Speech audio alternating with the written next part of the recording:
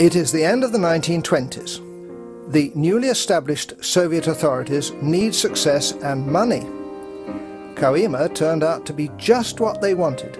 Here, geologists found several precious metals, but above all, gold, and it is mined to this day.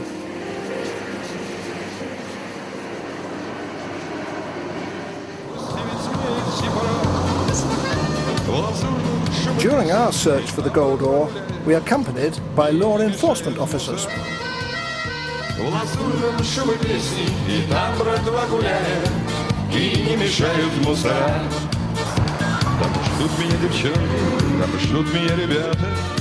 Они все песен моих ждут про наш любимый город, где выросли когда-то. Они со мной поют.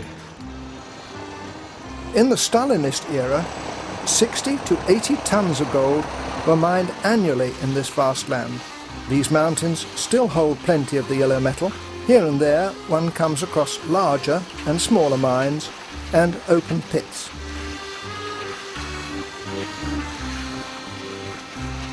There are 8 men in this gang. They've come from all over Russia to seek work and have chosen Kolyma to look for the chance of a lifetime.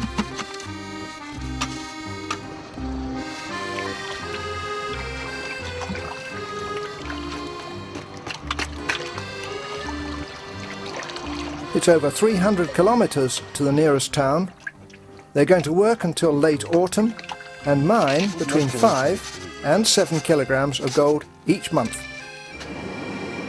Human effort, sweat, is going to turn the gold into cold and anonymous bars.